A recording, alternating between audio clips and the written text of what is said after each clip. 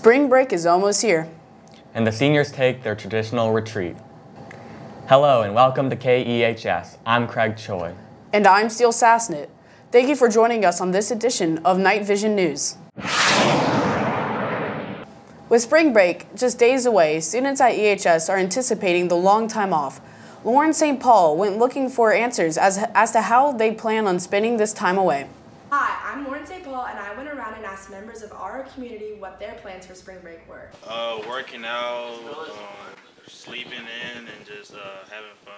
Cabo with two of my friends. For spring break, I'm going to Steamboat to go snowboarding with my dad.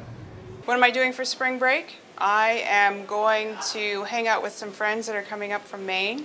I'm going to spend one day at South by Southwest, going to their convention. And then I'm going to be working on a lot of projects for school for the spring awards season at EHS. I'm going to the Bahamas with my friends for the senior class trip, and we're going to swim with sharks. I'm going to the Bahamas with my brother for his senior retreat thing. Looks like we have a lot of good plans. See you in the Bahamas. Thanks. Thanks, Lauren. The Houston Rodeo is well underway, and Knights have been hitting the concerts and midways in earnest. Galen Gray shares the story. Today I'm going to be going around and talking to people that are involved in the Houston Rodeo in the Episcopal community. I'm in Junior Rodeo Committee, and I started off because my mom is vice chairman of the parade committee and two others, and what we do is we volunteer to raise money for the rodeo and things like at the parade early in the morning and directing people to things like the Helping Hands horse show with disabled kids. And this is my second year doing it. So I'm entering in my 5th year of rodeo. I've been on a committee now for the committee that I'm on now for 2 years. Prior to that, I was on Rodeo Express, which handles all the transportation and such, and decided I wanted to do something a little bit different. So 3 years ago, I switched to the Auction and Receptions Committee, which handles all of the special events inside the NRG Center and the arena area. So we do everything from greeting guests that enter the party to making sure all of the food and beverage is taken care of. So it's a great opportunity to really interact with all of the guests that come in for the parties at rodeo. I moved to Houston about 5 years ago, so it was a really good opportunity for me to get exposed to a great event that Houston is known for. So my mom and dad are both a part of the rodeo. My mom is a past chairman of the International Committee, and she's a director now. And my dad works on the Ranch and Wildlife Committee. They've both been on it since they were probably 21, and me and Serena both like going to the rodeo and enjoying the concerts and the carnival and stuff like that. You can go to the rodeo from any time now to the end of spring break. Back to you in the studio. Now we go to reporter Spencer Sheps, who found out what the class of 2019 thought about the senior retreats. The annual senior retreat is a private event for each grade level. While the seniors are able to talk during mealtime and activities, it is mainly a time to reflect. This past weekend we went on the senior retreat. It was at Camp Allen. It was pretty cold.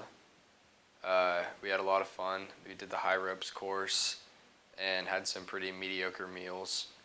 And then at night we slept in a cabin, and then in the morning we had some breakfast, and we also did some skits that were pretty funny about our time at Episcopal and then the future. And then we also got a letter from our parents that was pretty sweet. The retreat's main purpose for the seniors is to bond together by reflecting on the years past, plus the years that lie ahead of them. Teachers were great, rooms were great, food was great, the bonding was great with those people. I mean, people I've known since freshman year, great guys, great guys. This has been Spencer Sheps with KEHS News. Thanks, Jack. This week, my co-anchor Steele Sassnett put his story where his mouth is and cruised the cafeteria in a delicious examination of the food we are lucky to enjoy for lunch. Everyone's favorite time of day is lunch, and we just got a brand new cafeteria. and I'm here to get the details.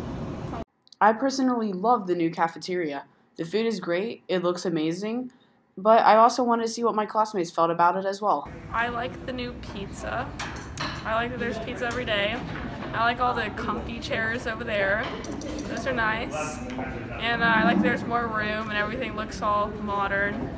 I really like the fact that it's a really beautiful and big space. Our old cafeteria was very tiny, kind of old, and I like that this cafeteria really, what's the word I'm looking for, really exudes kind of a community sense, and I really like that students can come here during their free periods, study, but also can just have a fun time, not just the library to hang out anymore. But I really like this space, really love the art gallery about it. I think that's really cool. As a photographer, I really enjoy that, and it really helps me in my daily life. Also, I think the food is really awesome. It's nice to have the fries back. The food at the cafeteria is very good. It tastes very good. It looks very good. Everything is good about it. And also the design. It's modern, it's nice, it's chic, it's amazing. So lunches are good, they're healthy, everyone likes them, and the fries are good. I like the food here because it's really diverse and there's something new every day. Overall, the cafeteria is a huge improvement and a great place to hang out. This is Steele Sassnett from KEHS News, and be sure to stop by the new cafeteria. It was interesting to learn about the new look cafeteria and what goes on behind the scenes during 5A and 5B lunches. The Knights had an exciting couple of days with the opening of the Underwood Theater. Let's go to Lily Masterson with the details. Last Friday was the opening of the Underwood Theater, and I know everyone had very positive reactions to the new addition. I think the new theater is really cool and it's going to be really beneficial for all of our productions, and I think it just brings a neat aspect to the school. I think that the newest theater production was really cool, and that since the theater was there and made in time, that it brought a really neat aspect to the whole theater presentation in life. I love the new Underwood Theater. It has so many opportunities for people like myself to express my feelings and be a better actress. I'm just so lucky to have such a nice and beautiful theater with all of the technicians. I'm so happy I go to school that has the opportunity to build a new theater. We're so excited to see all the new productions in the Underwood Theater. I'm Lily Masterson for KEHS News. Last week's spring musical marked the grand reopening of the space, and I think it's fair to say that all of the community was ready to get back in the theater. Thanks, Lily.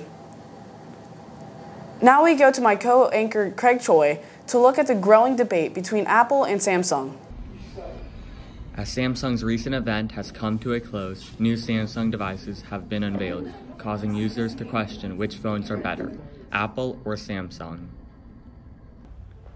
Well, as a resident Samsung expert, I feel that Samsung's new products are pretty cool. Like the S10, the S10e, and the 5G version of those are looking to be very good phones for the money. But of course, the real product there is the Samsung Fold. And while it is a very thick phone and it doesn't actually like fold flat or anything, I think it is an intriguing look of how phones are going to evolve. And I mean, it's a good departure from the normal, phone that just looks like a slab of glass or whatever. So I think it's way too expensive at $2,000, and I'm not going to buy it. But it looks like a good piece of technology. I also saw Huawei's Mate X, which is another foldable phone. It seems a lot thinner. It folds differently. I believe it folds outwards instead of inwards. I think it's probably not going to be as high quality as Samsung, and it's a higher price. So it's like $2,600, which is kind of crazy. I mean, you can buy a laptop for that price. So I'm pretty excited about where the future of phones are going, and I'm happy to see it evolve. Apple users then told us the features that they enjoy most on their phones. I like my iPhone because you can use Find My iPhone to find it if it gets lost, and it has a really nice and big screen. I like my phone because I really only use it for texting and calling people. It's very useful instead of trying to find a payphone or trying to find someone else to call to, so it's always nice to have instant communication with anyone wherever I go. Samsung users then did the same. Battery life is better and the screen quality is also better, so I don't have to worry about my phone breaking every time I drop it. Well, this is a Samsung Galaxy Note 8. I really like it because of this. It's got a pen on it and I can basically sketch down notes super quickly. So if I have a thought or something, I can just sketch it down. It's also got a really nice screen and a great camera too. And it works great, so. That's all from me. Back to y'all in the studio. Golf season is now in full swing, with one tournament in the books. Here's reporter Harrison Holmes finding out how the first outing went and what they look forward to down the road. What's up, Knights? This is Harrison Holmes with KEHS News, and I'm here today to give you an update on the guys' golf team. The first tournament went really well. We finished 4th out of 8 teams, and the leading scorers were Billy Hall with a 79 and Jack Panis with an 82. Our next tournament we played just this past weekend was pretty rough because it was so cold and windy, but we ended up coming in 4th again, and the leading scorer was Jack Panis with another 79. Team did pretty well. We had a few players go pretty low, but got a lot of improvement that needs to be done, and we're out for that SPC title this year. It was a good tournament. I mean, I had a few kids shoot pretty well, but I mean, I did the best out of everyone, and it was a great tournament. It was fun. Billy Hull also spoke to us about what he looks forward to going on in the season. Look forward to just competing against better players and just getting better. That's my main goal. So. This has been Harrison Holmes of KEHS News. Another spring sport, track and field, is enjoying a new season, and they are doing it on the new track that KEHS brought you in our last broadcast. With word on the boys and girls' expectations is reporter Julius Young. Today I talked to Coach Coleman, head of the track and field team, to ask him how things were going for the program midway through the season. The track team is looking great this year. We're excited about the senior leadership, and we have a lot of young talent in the freshman and sophomore class, which is going to help us come time for SPC, which thankfully we're hosting here in our own backyard this May. This is Julius Young with KEHS News. Well, that's all we have this week on Night Vision News. I'm Craig Choi. And I'm Steele Sassnett. From all of us at KEHS News, thank you for joining us. And go Knights!